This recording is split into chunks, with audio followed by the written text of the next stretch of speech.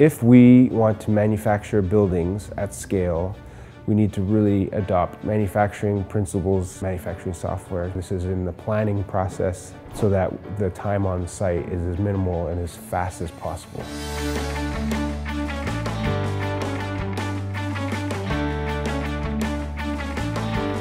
Tallwood House project is an 18-story hybrid mass timber building.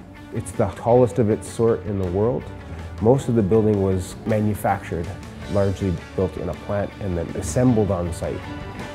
In the case of the Tallwood House project, our service was to be what they call kind of a virtual design and construction integrator. So essentially doing the digital fabrication for all the mass timber in the building. The Urban One Builders was the actual contractor.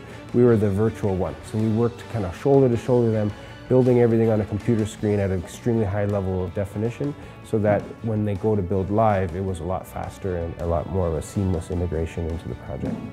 When we started, we didn't know exactly what the workflow would be because it's the first time anything like this had been built in this way. It was more about getting into the project and realizing how this entire system comes together on a computer screen. We're going to be much more efficient so that when you go build on site, it's going to be very fast.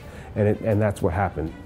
It was the first time I'd ever been exposed to a virtual model of it. From that point, we identified issues that we could see that would be a problem during construction. So access, safety, and what would become the critical path of the project. Because the benefit of that is that we managed a 5-day schedule for the concrete installation for every 2 levels, which is remarkable.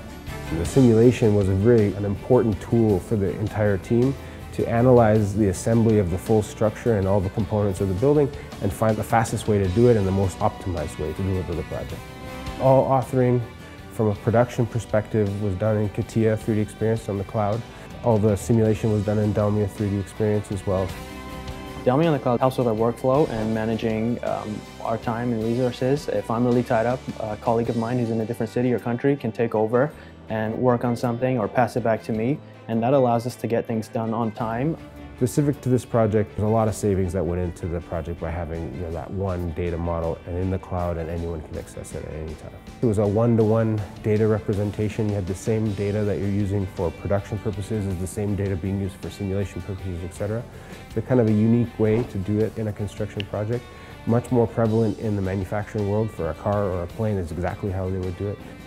I think this project was a real positive case for what it means to spend more time in the process of planning, not just the building, but also the process to build the building.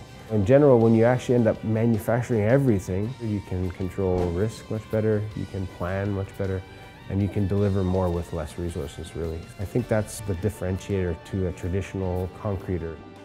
We're breaking down the traditional construction process into a more scientific manufacturing process. It's only going to grow from there and be more and more valuable.